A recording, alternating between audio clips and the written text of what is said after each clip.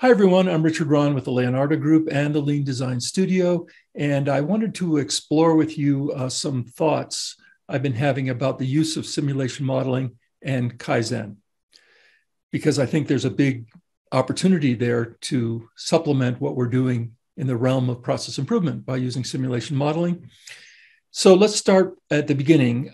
There are a couple terms that are used in Lean speak. Kaizen is one of them, and the other one is kaikaku. So kaikaku kind of means big project, right? Or big effort, big change, whereas Kaizen is more small change. So what we're talking about here is Kaizen principally, or Kaizen events. That's where you'd organize a small team. You have an opportunity for improvement and you carve out some time, usually 3, 4, 5 days, to quickly make a change, right? Make a process improvement. That's what we're discussing here. So not so much individual suggestions, not so much big projects that take multiple weeks or months. We're talking about this Kaizen event concept and the use of simulation modeling. So first of all, I believe that simulation modeling is not an individual kind of effort. It's very much a team building kind of effort. So when we're talking about forming a Kaizen team, the use of modeling is not contradictory, doesn't contradict that idea. Actually, in my experience, working together as a team to build a model is a fantastic team building exercise, as well as a way of brainstorming and clarifying ideas from the team. So there's no contradiction there in terms of using simulation modeling. Now, why isn't this more common? Well, I think the biggest challenge for using simulation modeling in a Kaizen event kind of format is just the time it takes to build a model. This is a problem, or it usually takes longer. So we don't think of that short period that we have, 3 or 4 or 5 days, as being sufficient, right, to really build a model within that time frame.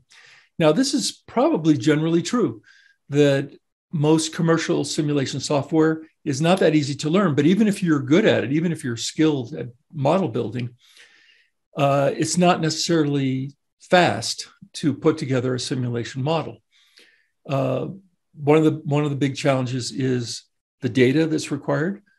But even if you have that, just the physical, or I don't know if you call it physical, just the effort to build a model takes time. Now, we've made some improvements to that challenge from the point of view that we've designed a simulation modeling engine that's really designed for value streams. It's not going to be that useful to design a ski area simulation or an atomic bomb explosion or a weather system, those kinds of simulation opportunities. But when we talk about something linear, like a value stream, where you have a start, you have a beginning, and you have an end, and you have a series of typically sequential steps that you go through, that's what this model that we've developed, that's what this software we've developed will help you do. So my feeling is that the time required to build a model can be very fast. And so it can fit within this time frame that we need. At least that's the expectation. We're going to check this. We're going to test this here shortly. Now, what kind of uses within a Kaizen event?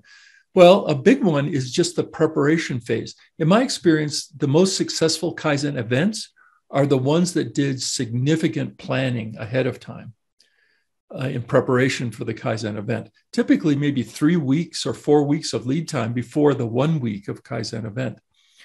So if you're using modeling during that preparation phase, this is a great way to identify, to uncover opportunities, to make sure you have the data collected, so you're making the right choices in terms of the projects you're working on during the event itself, and also to make sure that when the event time happens, that you're able as a team to hit the ground running. So great opportunities in that arena. The other one is during that simulation event time itself. If you can build a model fast enough, then that's a great way of validating the brainstorming that typically happens during a Kaizen event, the way to test various scenarios and ideas, so you have a better idea of what's going to be successful, what's going to be less successful, and you focus your team's effort on the right things during that time. Now, here's a way of testing out this thesis that I have, that simulation modeling is useful and it can be done in a short period of time. We're going to be hosting a challenge on May 9th, so a couple of weeks away from when I'm recording this video. So May 9th, And the idea here is that you're going to commit yourself, that's the challenge part of it, to build a model in 5 days. Not all day, obviously, but 1 hour a day. In 1 hour a day, and we'll walk you through the training, what you need to know, and we'll help you with the coaching to make sure you are able to stay on track, address any challenges you may run into. And big one here, we're going to provide the software. So this challenge is going to include a membership in our Lean Design Studio, so you can actually use the Lean Design Simulator that we've created to run this challenge. So that's what we want to present to you as a fantastic opportunity. If you've been curious about simulation modeling, or if you're already experienced, but you just want a chance to do a project quickly and see how this other software works, it's all included in the package. There is a cost, it's $49, but I think most of you can float that. And I think that would be a really good investment. So look at the link down below in this video. There's a URL, there's a website page that you can go to find out more about it, a lot of detail, and also sign up for this. So we hope to see you there. Okay, bye-bye.